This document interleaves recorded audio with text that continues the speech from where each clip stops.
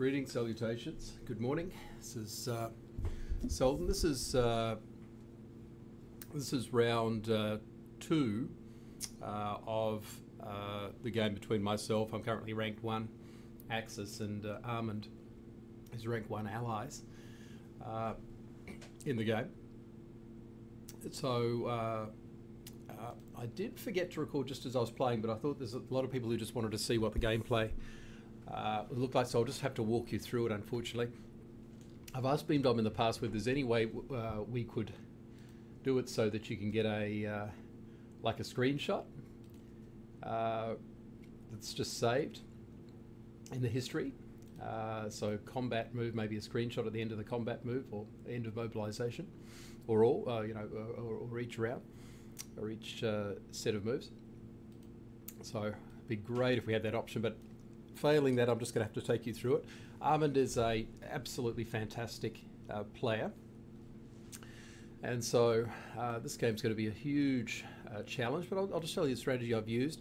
Amund is very much a numbers person, and he'll be very precise on doing efficient battles and so forth. His strategy is probably a little more on the cautious side than mine. I hope to use. I'm going to have to use some of his strengths against him, which he's a very careful player. So I'm playing a little bit more of a swashbuckler approach. If you remember, he did a pretty average sort of West Russia attack where there was 6 Russian infantry left, and let me pull it up. So there was sort of 6 infantry left at the end of the West Russia battle, and he wiped out Ukraine, leaving a tank there. And 6 left is really borderline whether you can take Karelia, but I sort of gauged, given he's a cautious player, that he probably wouldn't go for it, so I just took it anyway, even though he probably had a 60% chance of taking it back. But he didn't, as expected. If you remember, my first turn for Germany was pretty disastrous down here. I lost a 90%. It was a 90% chance of victory with a battleship versus this cruiser, but unfortunately lost that. Also lost round 10. So not as strong in the Atlantic as I like to be. The aim is to try and just dissuade UK from dropping a fleet, but Amund often waits a couple of rounds before doing that anyway. And I've got sort of 5 fighters, so 4 there and 1 up here, and a bomber there that's sort of held off. And so it's probably looks like a drop in round 3 is going to occur, but that probably gives me enough time. And then what I did for Germany is I build 2 artilleries, 7 infantry and a bomber, which just sort of held off the fleet drop in 7 for the UK.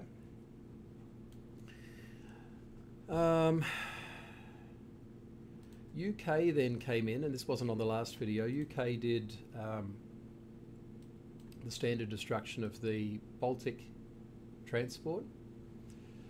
Because I lost the battle here, they were able to wipe out for free my leftover transport that was going to land in Gibraltar. So it was a bit of a disaster. It's always a disaster. You got a plan for that, though. I think it's going to be a hard fought game now, but still 90% means 90% chance of victory just means you will lose 1 out of 10 times at least. So on average, it's not a disaster. The battleship usually gets destroyed a couple of rounds anyway. They destroyed my cruise. He destroyed my cruise that was there. And he destroyed, did the standard sort of attack in 61. So absolute sort of meta play all the way around, and ended up, but it wasn't able to drop a fleet here, held some IPCs back, and he's just put a fighter in the UK and then 3 infantry. So what I sometimes do in responses Japan is I like to see whether there's an opportunity for either if it's either an early capture of India, particularly if Russia's doing well, or there's a chance to If not, if India appears quite strong, we just work out a bit of a pincer movement into to try and time it with Germany, so we're doing a combined attack on sort of Caucasus or Moscow with Japan. So I purchased 1 infantry, 1 tank, 3 transports, because it looked like India was vulnerable. Bit of an average sort of set of battles here. Buryatia, Burma. I did destroy 61. I use a battleship to do it so you don't get a hit back. It's more cost effective to use a battleship in a sea battle where there's a good chance of a shot back. Anway, I lost 2, so not great. This one wasn't too bad. I lost a destroyed aircraft carrier, destroyer, fighter, just for 1 cruiser, so that was fine. And then we ended up with a cruiser left over, so we put those. Basically, then stationed our where did I put them? To sea zone. So I'm in sea zone 60. Destroyer and battleship to sea zone 50, and that's to stop the counterpunch to destroy, to stop the Americans and British from congregating there. So it just makes it really inefficient. Not good from an IPC perspective to do that. Basically just pushes them out of the Pacific. If you just keep some resources here to stop the punch back into the Hawaiian sea zone or come through. Put the 3 transports there. He's playing it really safe, just a slow fleet build up, 3 transports. And he's basically pushing his fleet out to just a standard kill Germany first strategy. And he picks up a lot of troops and dumps them here. Now Amund likes to actually just get a bit of a convoy of troops coming through Africa and meeting up in India. So I'm not going to let him do that. The aim is to just try and quickly take India as a result. That'll hopefully just cause a big bottleneck here for him in about round 6 or 7.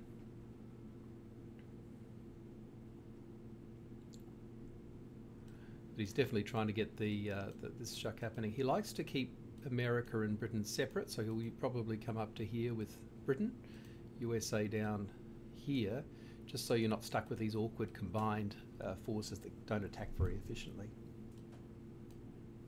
Keeps them separate. The response to that is just to try and just grab everything super quick so he just doesn't have time to get these units through, because it does take a while. So 1, 2, 3, 4, 5 units till they're in Persia. Russia, the question mark whether he was going to try and take, he had about a 60% in Karelia. If he had 6 infantry here and built 2 tanks here, but didn't build 4 and 4, and just went the standard sort of Kwangtung, Ukraine light capture. Actually was even able to hold on to Ukraine, which is a little 2 IPC bonus. Okay, so just building up here, building a really strong wall in West Russia, and I'll let you know how I'm going to try and get around that, because that could be very hard to get through. Basically means that Russia can do light captures here each turn, threatening Karelia. You can't really come through there to take Caucasus or Russia very easily, especially if he's just dumping a whole lot of aircraft there from the UK, which he's sort of doing. It's up to 5 aircraft now. All right, so then for Germany, I'm going to go for a big sort of round 4 punch, which means that these troops have moved up now. These were the 7 infantry and 2 artillery that I built last turn. They're going to be in round 3, they're going to be in Karelia. And so if I build 4 tanks now in round 2, they'll be there in round 3 as well, which just leaves a real, The aim is to have a really good force in Karelia in round 3 for a big attack in round 4, and that combines with a simultaneous attack here in Germany. So he's in a bit of a bind. This is probably solid with the British fighters there, but if he wants to hold India, he's got to move those fighters out, which basically means that he's going to have to retreat from West Russia. So forces got to be combined. You've got to try and combine your attacks at the same time, so you can't pivot fighters from one major, a stronghold to another. If this wasn't combined, so if I didn't have these tanks built here in round 2, this force wouldn't be strong enough in round 4 to threaten West Russia. If West Russia is still too strong, I can even move into Archangel, move a huge stack into Archangel, which would be about, about 20 German troops, 4 or 5 artillery, plus 13 tanks, supported by about 5 fighters and possibly even a couple of bombers I could do as well. Okay, so my aim objective at this stage is to have a really strong threat on India in sort of round 3, or possibly even just be able to take India. But the strong threat even in itself forces him to retreat or move the defensive UK fighters down to India, which will leave West Russia vulnerable.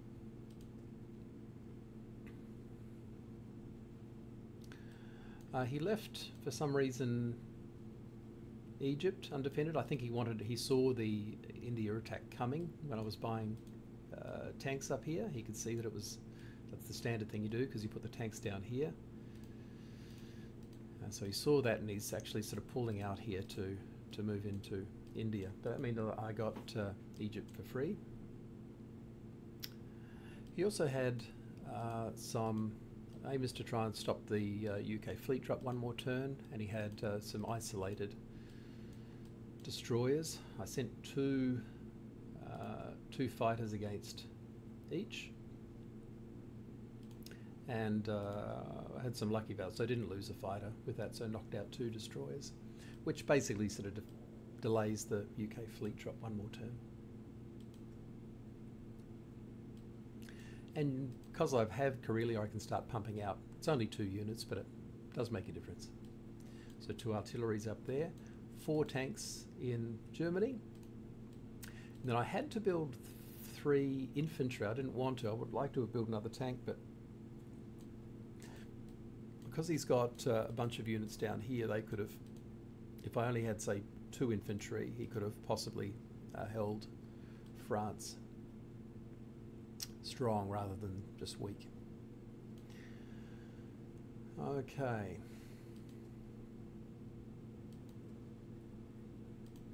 So he's not doing the fleet drop. This is the round that's just happened, so no fleet drop. He puts more into some more into the Ukraine.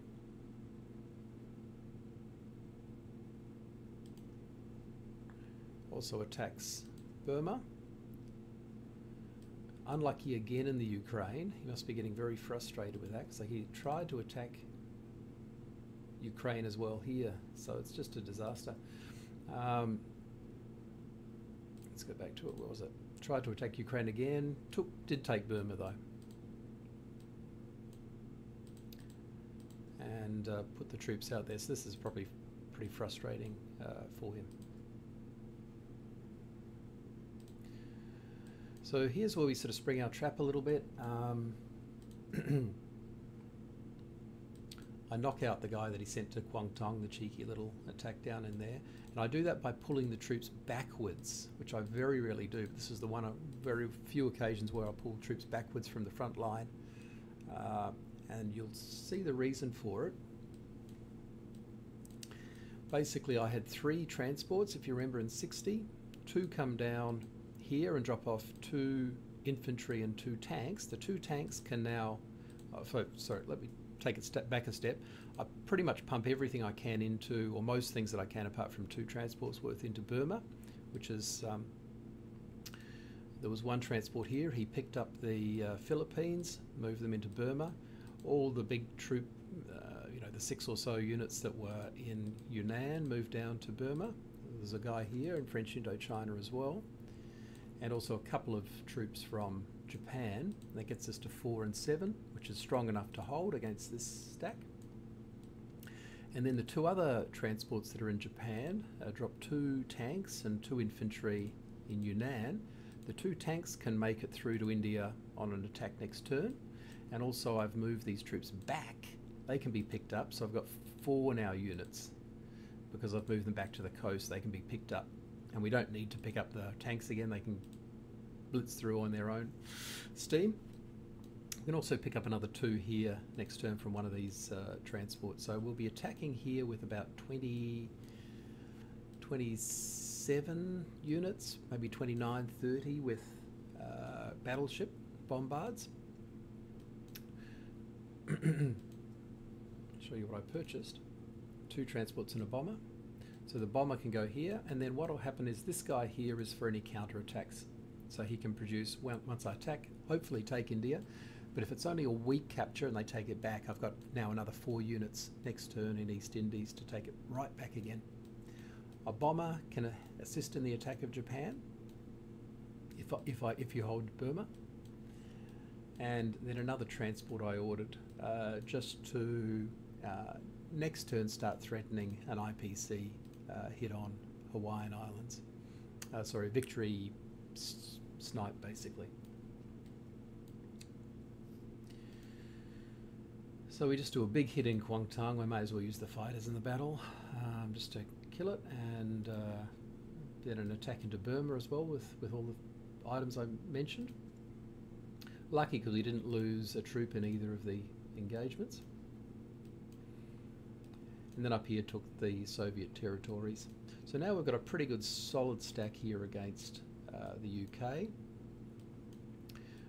So what are we attacking with? So 11 there, 12, 13 from East Indies, 14, 15 tanks, 16, 17, 18, 19, because these guys move backwards. So we're attacking with 19 already, plus 5, 6, 7, 8.